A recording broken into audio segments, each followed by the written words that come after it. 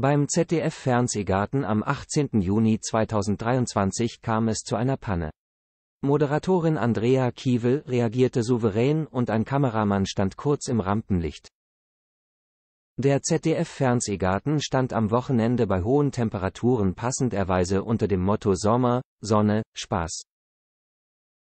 Moderatorin Andrea Kiewel empfing bei der Schlagershow Gäste wie Nathan Evans, Francine Jordi oder Linda Hesse. Bei der Anmoderation des Sängers Nick Howard kam es zu einer kleinen Panne, die aber bei allen Beteiligten für Erheiterung sorgte. ZDF-Fernsehgarten. Kameramann ist amüsiert. Beim ZDF-Fernsehgarten am 18. Juni 2023 moderierte Andrea Kiewel gerade den britischen Singer-Songwriter Nick Howard an, als sie das plötzlich abbrach und ihre Kameramänner ansprach. »Warum lacht ihr so? Was ist denn passiert? Habt ihr euch gegenseitig gefilmt?« wollte die Moderatorin gut gelaunt wissen.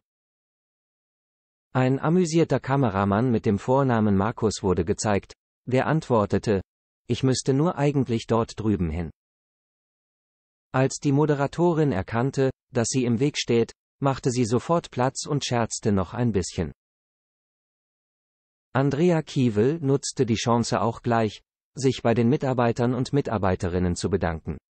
»Einen großen Applaus für mein tolles Team«, sagte sie. Und diesen Applaus gab es dann auch, bevor wie eigentlich geplant Nick Howard auf der Bühne loslegen konnte.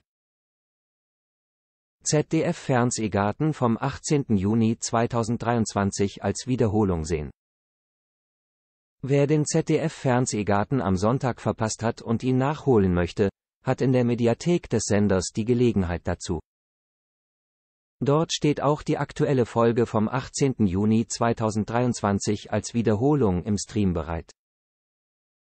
Die kleine Panne mit dem Kameramann ist nach etwa 1 Stunde und 20 Minuten zu sehen.